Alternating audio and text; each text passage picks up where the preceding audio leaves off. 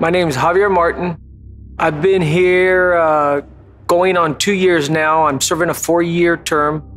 My name is David McMaster. I've been incarcerated for the past 32 months as part of a 16-year sentence.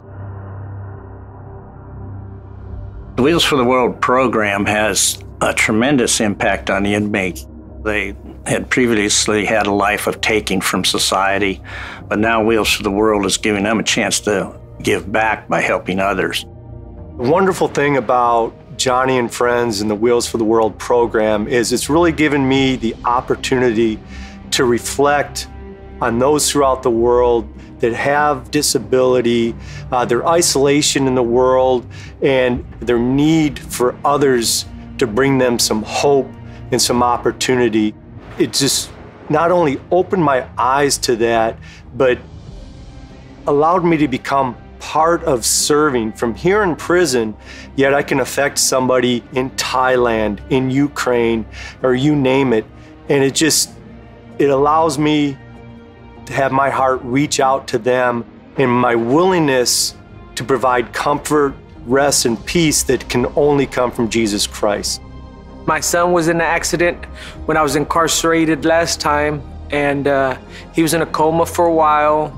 I mean, to me, it was really, really hard trying to do my time and knowing what was going on with my son. I thank God that he's still with me now. I heard about the program, and right away, I mean, that was something I knew I wanted to do, be able to help other people.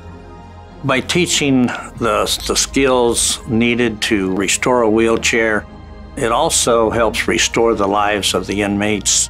They learn and they grow and they become more confident. They acquire the skills that will help them when they get out. My job in Wheels of the World program is quality control. I make sure that all the chairs are in top condition and restored the best that they can possibly be before they leave the shop. I handle all of the logistics, so I handle the paperwork.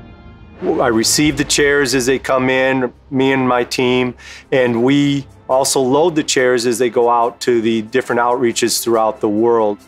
When the photos come in, we post them on bulletin board. The inmates come up and look at them. Quite often they will find a chair that they worked on in those photos, and that's really huge. On this board, we get thank you cards, thank you letters. Those pictures are just, they touch you. There's so many kids and people that when they receive their wheelchairs, they're just so happy. You just see the expression on their faces. It's a great feeling knowing that I'm in here and I'm able to, help other people. The Lord has given this opportunity to me to open my heart, to open my eyes to serving others and the help that is needed throughout the world and the opportunity that brings for us to bring the gospel message. And that has truly transformed my life, and I realized how you can do anything to serve the Lord from anywhere, and you can reach out and you can touch people across continents. So this has just been a fundamental change for me. It has given me direction and opportunity.